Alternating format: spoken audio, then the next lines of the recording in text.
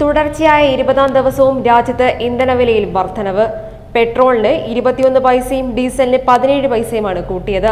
കൊച്ചിയിൽ പെട്രോളിന് 80 രൂപ 29 പൈസയും ഡീസലിന് 76 രൂപ 1 പൈസയുമാണ് ഇന്നത്തെ നിരക്ക്. 20 ദിവസത്തിനിടെ പെട്രോളിന് 8 രൂപ 23 പൈസയും ഡീസലിന് 10 രൂപ 21 പൈസയും കൂടി. ജൂൺ 7 മുതലാണ് ഇന്ധനവില ഉയരാൻ തുടങ്ങിയത്. രാജ്യത്തെ ഇന്ധനവില ഇപ്പോൾ 19 മാസത്തെ ഏറ്റവും ഉയർന്ന നിരക്കിലാണ്. 19 മാസം മുമ്പ് അന്താരാഷ്ട്ര വിപണിയിൽ ബാരലിന് $90 ആയിരുന്നു നിരക്കെങ്കിൽ നിലവിൽ ബ്രാൻഡ് ക്രൂഡലിന് ബാരലിന് $45 താഴെയാണ് വില. ഡോളറിനെതിരെ രൂപയുടെ മൂല്യത്തിൽ ഈ കാലയളവിലുണ്ടായ വ്യത്യാസം ഏകദേശം 5 രൂപയാണ്.